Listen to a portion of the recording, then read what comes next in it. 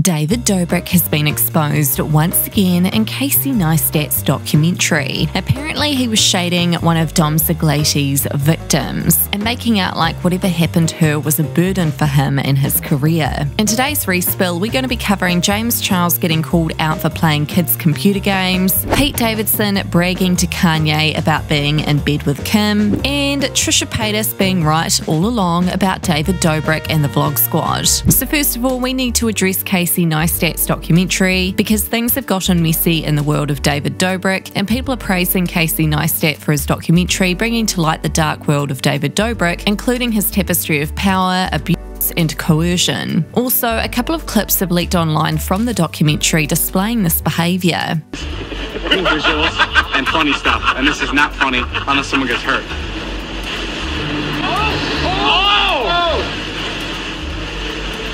Can you go even a little bit higher? Do these stunts ever concern you, Natalie? Yeah, all the time. That's my job. That's why I'm here. I'm here to be like Safety Sally. I'm the no. I'm the big, I put the no. Have you said no to David before? Oh yeah, all the time.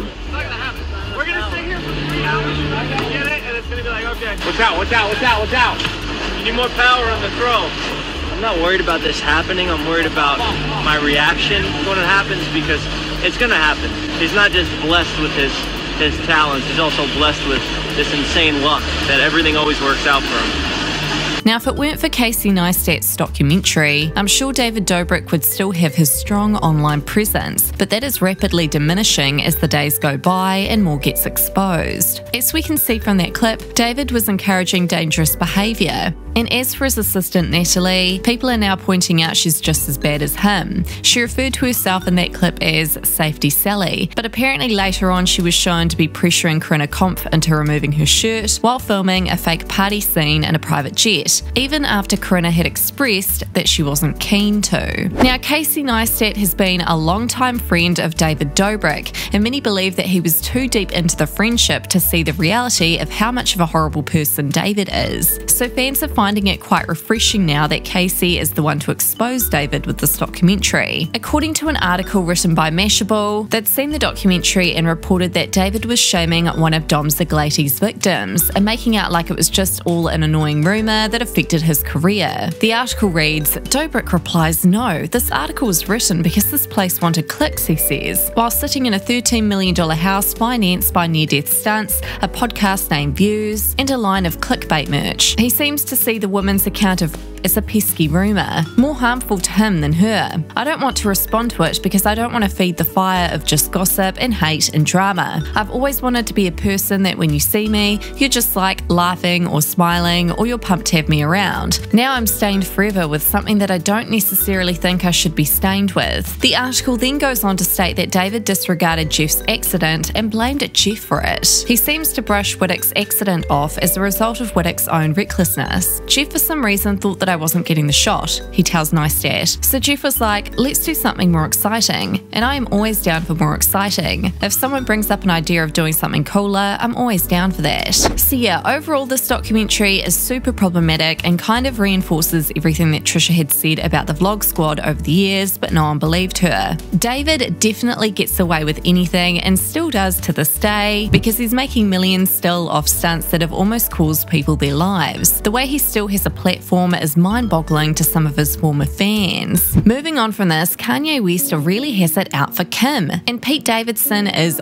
over it. Pete recently told Kanye he was in bed with his wife after telling Kanye he's over the way that he treats Kim. Kanye had leaked these messages between them both and had since taken them down. Here we can see Pete had said, "Yo, it's Skeet. Can you please take a second and calm down? It's 8 AM and it don't gotta be like this. Kim is literally the best mother I've ever met. What she does for those kids is amazing and you are so effing lucky that she's your kid's mum. I've decided I'm not gonna let you treat us this way anymore and I'm done being quiet. Grow the F up. Oh, you using profanity? Where are you right now? In bed with your wife. Happy to see you're out the hospital and rehab. Same here. It's wonders what those places do when you go get help. You should try it. You don't scare me, bro. Your actions are so and embarrassing. It's so sad to watch you ruin your legacy on the daily. You're more than welcome to come to the Sunday service. Why don't we meet after Sunday service in Saints game? I'll be at the BHH and we can have food and talk it out in my room. Privately, one-on-one, man-to-man. What you are doing to your family is dangerous and going to scar them for life. Please handle these matters privately, bro. I beg you. You want to see me? Come to Sunday service. This isn't public, dude. I'm not here for pictures and press, which is obviously all you care about. My offer stands. I wish you'd man up for once in your life. Let me help you, man. I struggle with mental stuff too. It's not an easy journey. You don't have to feel this way anymore. There's no shame in having a little help. You'll be so happy and at peace. You have no idea how nice I've been to you despite your actions towards me. I've stopped NSL from talking about or making fun of you, which they've wanted to do for months. I've stopped stand-up comedians from doing bits about you, because I don't want the father of my girls' kids to look bad out there. I have your back even though you treat me like shit, because I want everything to be smooth. But if you continue to press me like you have for the past 6 months, I'm going to stop being nice. Kanye also went off at Kim on social media once again. He's trying to control his daughter North's use of the TikTok app, and now North doesn't want to see her father, which is pissing Kanye off even more,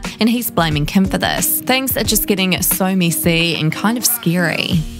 Hey everybody, I just got off the phone with Kim. I told her to stop antagonizing me with this TikTok thing. I said it's never again. I am her father. I know y'all don't respect fathers and the idea of family, and media tries to promote something. I said I'm not allowing my daughter to be used by TikTok, to be used by Disney. I have a say-so. And then when people say, oh, they're going to use this for you in court, I didn't have a say-so on whether or not they went to Sierra Canyon. Most men do not, there's no such thing as 50-50 custody in society today. That's not even, it always leans towards the mom. But right now, and I'm happy that you guys got to see just a small piece of what I dealt with. You understand what I'm saying? So when we had the Donda 2 release in Miami, I got a flight for all my kids to come from Calabasas to come in Miami to see the kids. Then assistant hit me and said, all the kids, you know, they said the kids are there. When the plane took off, I got a text from Kim that said, North won't be on the plane. You see, this is the kind of stuff that's just like the Chicago birthday party. And I'm glad that y'all saw in the variety piece what I have to deal with. Here go another thing. The Doves high school basketball game. We hold one in California. My daughter loves basketball. I want her to see the league that her father is starting. North can't go to that game. Now we got Sunday service this morning at 10 a.m. and it's North had a sleepover, so she can't come to Sunday service. I moved the Sunday service up to 10 a.m. so that I go to Saints soccer game at 12:30. Move the entire thing. And I've been dragged and how she not my wife. She don't have her last name. And now he texting me talking and bragging about how he's in bed with my wife. And I'm like, well, who's watching my children if he's texting me bragging about being in bed with my wife? And I thought this wasn't my wife no more legally, since I got the, I got the lawyer to finally finish the divorce. Because every time I finish the show, the Free Hoover show, the next day she dropping her last night. Every time I do something positive, it's something negative that's coming. I go and get the laptop from Ray J. Then she joking about divorce. I go and get the lawyer, change the lawyer so we can finally do the divorce. And then somehow I'm the one that's the stalker. God, I just need to protect you protect the children. I know our nannies, some of them are Christian. You touch them, please, God, today, and have them bring my children to Sunday service this morning. The devil ain't gonna win. You get what I'm saying? This is gaslighting. Kim gets black people out of prison. You know who puts black people in prison? The person that the boyfriend has a tattoo of, Hillary. You understand the setup right here? You understand the narrative right here?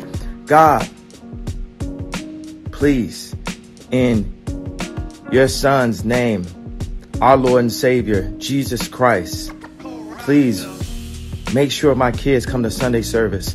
Please. Amen.